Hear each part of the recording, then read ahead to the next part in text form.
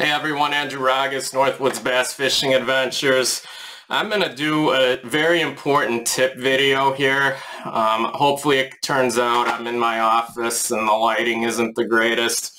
But one of the common questions I always get, and what I frequently often demo to my guide customers in the boat, is how to tie a leader knot. So your leader to mainline attachment.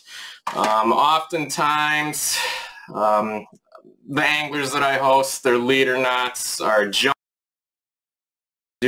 typically the night before a guide trip. I will re-rig all my rods, make sure that the leader length is perfect. We like to start off our day with like a 3, 4, 5 foot section of fluoro leader, and then over the course of the day that line will whittle down to a mere half-foot length. Commonly, what I observe in my boat, make a cast, that knot is getting caught in the rod's guides, and you snap off your bait mid-cast. Happens commonly.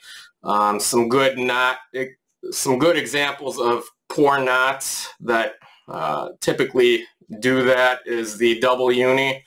By far one of the easiest knots to tie, but it's also one of the weakest. As line passes through small micro guides, your knot is done. It's going to break off mid-cast and you're going to lose a bait, and then you'll get all pissed off and angry.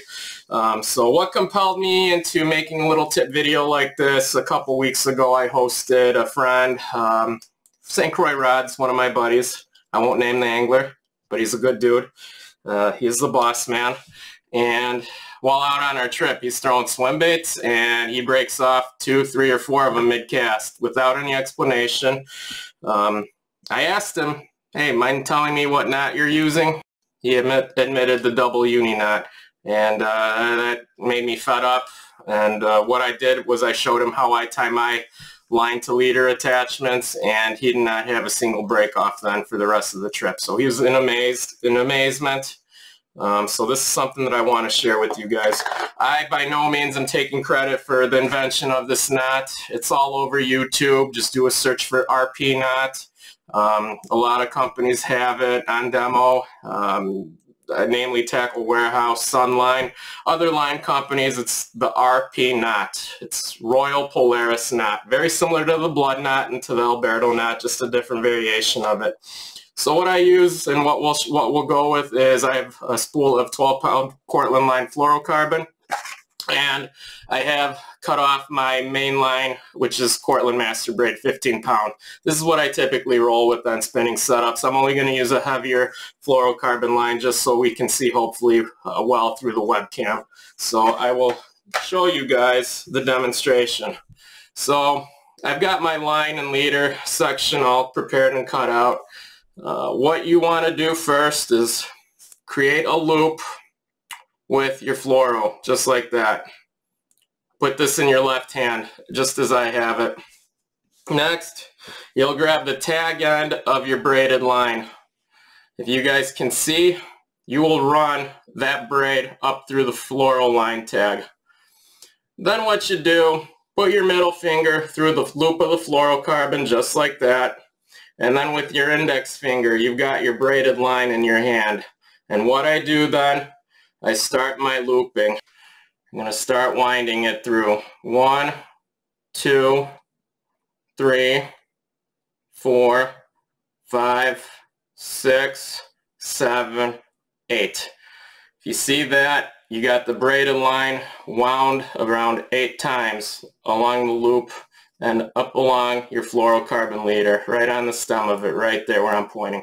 Hopefully you can see it. Crappy, good quality webcam, but it doesn't do it justice. So once you've gone 8 times to the left, you're going to go back in reverse 8 times also.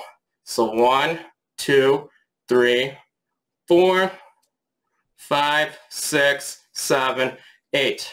Once you got your 8 winds in reverse back to the right side, you're going to take the tag end of the braid, go in reverse back through the loop, just like that. And then you've got your tag end of the leader material. So I've got my tag end that's also going to go in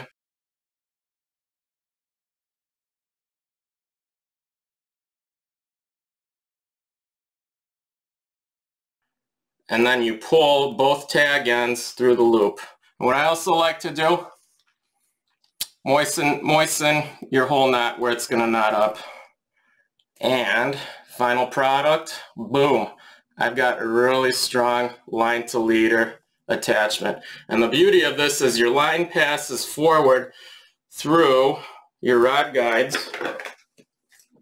The beauty of this line to leader attachment is as your line passes through the rod guides, typically on other leader knots what happens is the leftover tag end is typically on the side of the leader. Whereas with the RP knot, your leftover tag end is going to be on the braided line side. You can kind of see it here, get it into frame. Kind of, not really. Crappy webcam. Just like that. And then what happens here? You've got a strong knot that is fail-proof. And you will not lose baits mid-cast. That's the beauty of this knot, just like that. So, it's the RP knot. Give it a try. Check it out.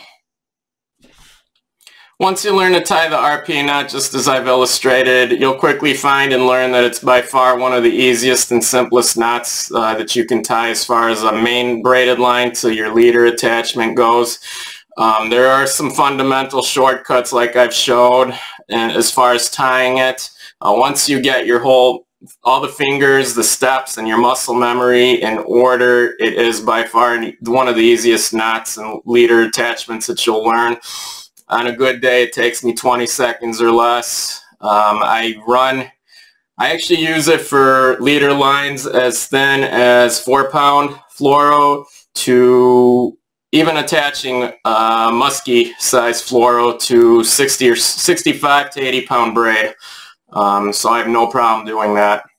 But typically for bass fishing, I'll run, 8, 10, 12, 16, 20, 25, and even 30-pound fluoro, and I'll run it directly to my braided line of choice too. So never a problem.